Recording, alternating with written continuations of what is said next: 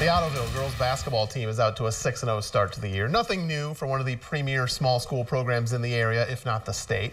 Despite some key losses to graduation, this year's Lady Green team has the same aspirations as the previous two, who both made it all the way to the state tournament. The Green want to bring a gold trophy back from Columbus this spring. Our John Rawlings has more from Ottoville.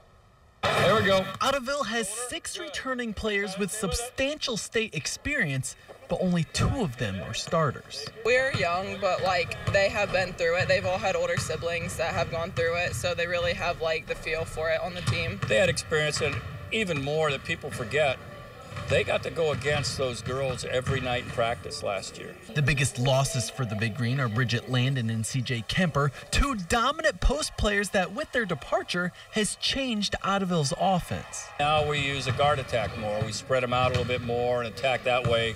And really, we've been doing really well in getting the shots that we want to get in the game. Now our goal is to make more of them. It's difficult for the other teams to guard us because on any given night, anyone could be scoring. It's hard for people to guard us sometimes because they never know where we're going to put people. With us being a lot of guards, we look to push it. So we're out there, we're running up and down, that's what we're trying to do this year. No one's going to know what's coming. You know, a lot of people think, oh, we lost such a great senior class last year. They're not going to expect much from us. So we're definitely turning some heads this year. Though state may be months away, these girls know the high level they must play at to get there if they want the chance to bring home the gold once more. They want to get the state again and win it, they say.